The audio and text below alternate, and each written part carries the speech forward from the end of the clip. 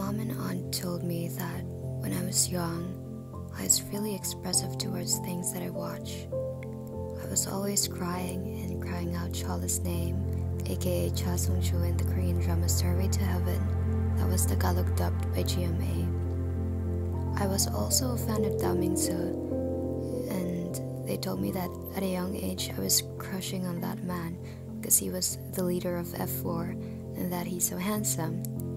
And that enjoyment was passed when Korea adapted the manga Hanayori Dango and pioneered the Korean wave with its name Boys Over Flowers. As far as I remember, I despised Junpyo even though he's the leader of F4. That's basically the reason why I hated him. He's such a brat. I couldn't remember every classic Korean material that I was able to live by before, but I know for a fact that it all happened because my mom and aunt are both into it.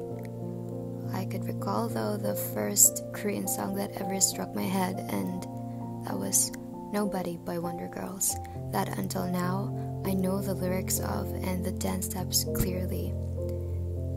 Now this is where the journey starts, I believe. One time I was randomly switching channels because I only knew about Disney Channel, Cartoon Network, Animax, and Nickelodeon, so I had to do a discovery for my benefit. On the highest channel number, there's this channel called 𝐟𝐫𝐸, and the show Pops and Soul had just seemingly got back from a commercial break. They played multiple music videos of K-pop groups there, and the first one was FX's Lachata. Since it was foreign and there were no subtitles shown, I couldn't understand anything, but I was so sure that I was diving into it.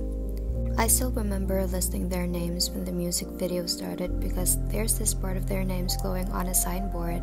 That day, I even made a Yahoo account with the password of one of the members' names, and that's Crystal. From then on, I was so into them that I started learning a bit of Hangul by writing their names. And I was doing a lot related to these people that I just saw moments ago, but I was feeling it. I was enjoying it. I realized that the 3-minute video of them opened the door to everything that I love now. K-pop. FX got me into K-pop in 2009. For me, they were the prettiest, most balanced, and most talented out of all. I have their whole discography downloaded on my laptop using MP3's call, and a lot of their photos are saved as soon as SMR fancams upload content. And I was really happy with everything, but it was actually different from when I was in school. I couldn't really open up about my subject interest because they might find it weird, as per the classic stigma. But years after, newer groups got exposure, and when EXO debuted, I got to talk about them with some of my elementary friends, Gia and Francis. I also want to dedicate this video to them because they made me feel like other people are also enjoying what I enjoy. And so many people were poked by curiosity. EXO was all over the place, and several boys in school have baller bands of EXO members' names and numbers, and a lot of people I know who said K-pop boys were gay and that K-pop music is noise jumped in the wave. K-pop favors enjoyment for all, after all. But it's not about it all the time. It was a devastating period in K-pop when Ladies Code members got into a major car accident, leading to 2 out of 5 members dying. It was the first time I felt grief, the first time I got hurt by other people's death because I hadn't experienced losing a loved one then. I thought that it was so unfair that they died when I only just appreciated their song, I'm Fine Thank You. This happening generated my fear of losing people. I didn't fear death, but losing. I know it was unfair of me, but I hated how losing someone kills a part of me.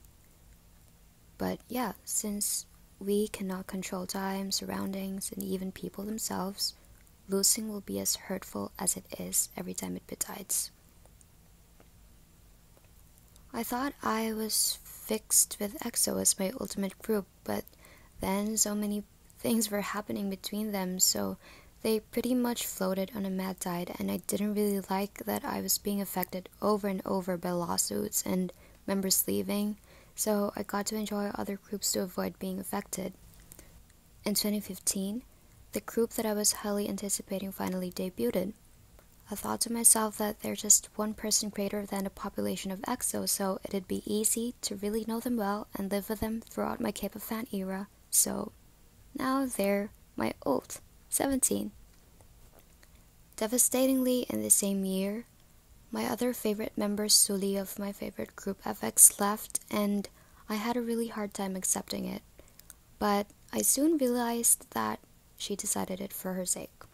Then, on an unexpected day in December of 2017, I remember I was dressed as Belle for my university's Christmas event, and I just thought that everything was going well until I saw on my first ever Twitter account's timeline that Jonghyun passed away. My paleness behind my real thick makeup as Belle and my shattering heart response were all still vivid to me. I remember rushing home and just stalking his Instagram because he just posted recently, and it was all so unbelievable to me. He was just there. Then for a while, Sully followed him. I couldn't move for a whole day when the news of her passing came out. It felt like losing a biological sister. Just after a few days, my bias and Kara also passed away. It was too much for me and so depressing because they all died the same way, and their death started to trigger me, so I took a break from K-pop for a month. I was slowly returning my way into all of it when I was hit that its absence just worsens my miserable feeling. I observed how having K-pop in my regular day of life fulfills the wholeness of the day.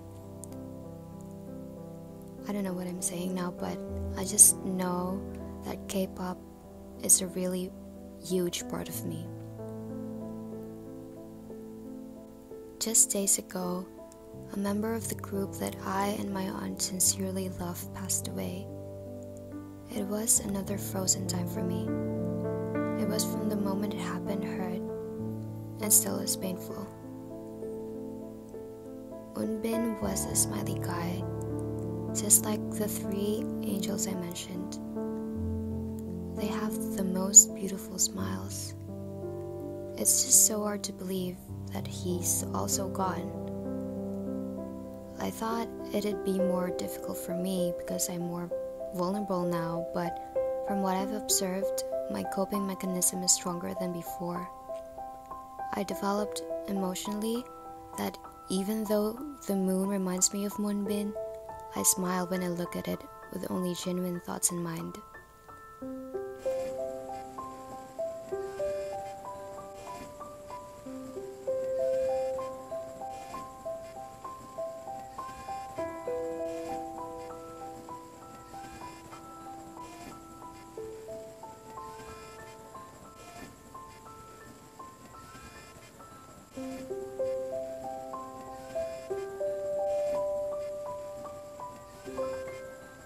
Hello, Beanie.